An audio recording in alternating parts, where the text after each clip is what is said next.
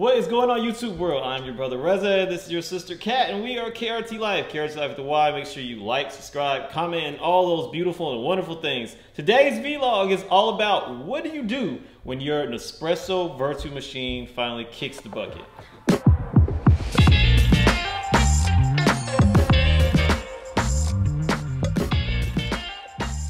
Alright, so right here is one of our favorite family members. It is the Nespresso VERTUO machine in red. I think this is called VERTUO Plus because they have different VERTUOs. Yeah, they got a bunch of them. They all got these weird names, but this is one that we've had for the last, what? Almost 4 years? Almost 4 years. We got it by, well, we didn't get it by accident, but we stumbled upon Nespresso by accident. We took an amazing trip to Iceland. If anybody interested, there's a vlog on our channel about it. But on the way back, we were stopping at Airbnb for one night in Baltimore. And the Airbnb had a smaller version, not the VERTUO, but the original line Nespresso machine. So we made coffee out of it, and we both were like, wow, that coffee tasted amazing. Yeah. And it was so simple and so quick, with really nothing to wash or clean. It was just awesome. So we started, you know, as we came home, we started doing research, and I said, yeah, we need one of these. Yep. So we ended up with this guy, and this is an espresso machine made by DeLonghi. Yep. I don't think they do it like that anymore. I think they're just they're branded with Nespresso on them, no longer DeLonghi. But I'm not 100% sure. Well, when I bought it, we bought it from Amazon. I believe there were different brands making Nespresso machines. I don't know if that's still a thing. But when I got this one, I got it off of Amazon. And I want to say I paid somewhere around $120, $130 for it, because it was some kind of sale, something else. Whatever. So yeah, it came with like a machine and a starter pack where you give you a bunch of samples so you can try out all the capsules they have. Yeah, since then, this was our, you know, interaction with this thing was daily, multiple times a day, never had any issues. We cleaned it on time, descaled it on time. Everything was awesome, but it was making great coffee. I mean, that's 3 people having several cups of coffee a day for 4 years. So I mean, you could just do the maths on that and the savings versus going to Starbucks. But as you were like alluding to, all good things must come to an end. And I believe that was last Saturday. I made a cup of coffee in the morning, and once it finished my coffee, the light turned red and it stayed red. And I've never seen that before. Machine wouldn't open, and to touch, it was extremely hot. So after minimal research, it says, okay, you need to unplug it, let it cool, plug it back in, see if it works. If it doesn't, you're pretty much out of luck at that point. So it did not work after all the steps they were taking. So yeah, we decided. Well, we panicked and we ran to the store and bought another one.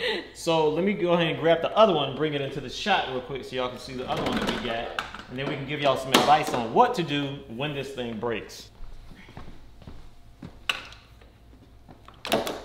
All right, and with the movie magic there, we panicked and we ran out and we just bought this one because it was a Saturday or a Sunday when this one died, and we knew we needed a new coffee machine by Monday, pronto, quick and fast. So we went out and got this bugger right here. Yeah, this time we went to the actual Nespresso boutique in Atlanta, and we just picked this one up. It was $189 plus tax, so it was like right over $200. It also expensive. It also came with a sampler pack with multiple pods, so you can try different flavors and so on and so on. So this one is made directly by Nespresso this time, where this one was DeLonghi. Overall, it's the same thing, except the water canister. The water canister is bigger. It's almost twice as big when you fill it up, which actually nice, because by the time like 2 of us or 3 of us make coffee, because this thing makes different size of coffees, it's gone. So it's nicer to have a bigger canister. It works great and everything, but we still stuck with this broken one. And as we know, we're not the people who like to waste money, so we had to figure out what to do with this. Did we want to fix it, or what's the plan? Right, because we were going to try to keep you're gonna have to, or gift this one to somebody else or something. So the following week, I decided to go ahead and call Nespresso and this company right here and see what could be done about this machine right here, because it's such a nice machine. I really didn't want to go to a landfill. And after talking to the customer service reps, I called the 1-800 number that I'm going to post somewhere right here.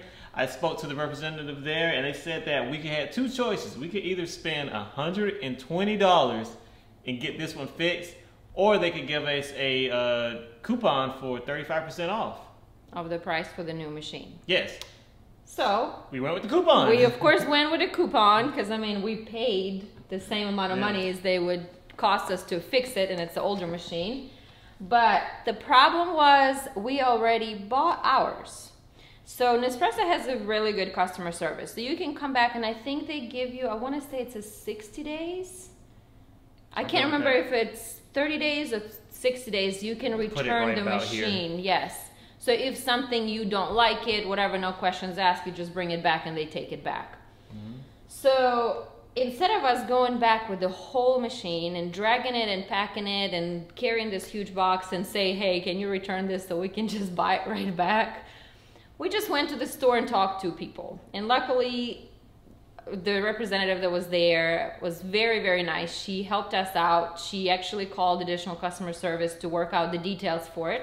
But in the end, we received $71 and some change as a credit. They could have just given us a store credit, or I guess the money back if we really wanted to, but we're going back to buy coffee anyway. So we have $71 worth of coffee coming up for free. Yep. So that's how it worked out. Yeah. So if you're in this position, if you have time, go ahead and talk to the customer service people first before you go buy your other machine. That way you can just go ahead and get your 35% or whatever they give you off, because maybe they'll give you more if you push them a little bit. I wanted to push them a little bit, get 50% off, but that's another story. But anyway, you can go ahead and get your 35% off and go ahead and buy yourself another machine if this machine dies. But it really doesn't still solve the problem of what's going to happen to this machine, because it's $120 to fix this machine, and I believe what's wrong with it is that the heating element has gone bad, and now this awesome thing is going to end up in a landfill, which kind of sucks. But I mean, at least we have another one, and yeah, it works great. So I don't know what to say besides that. So if your machine dies, definitely make sure you follow the steps, because you can get yourself a nice chunk of money off, because these are not cheap machines. Nope. And that's our consumer advice for the day. We are KRTLYFE, KRTLYFE with a Y. Like, subscribe, comment, and all of that. And we will see y'all in the next vlog. And yeah. I'm about to go make some coffee. Yes, coffee time, because we just woke up. All right, y'all. Peace.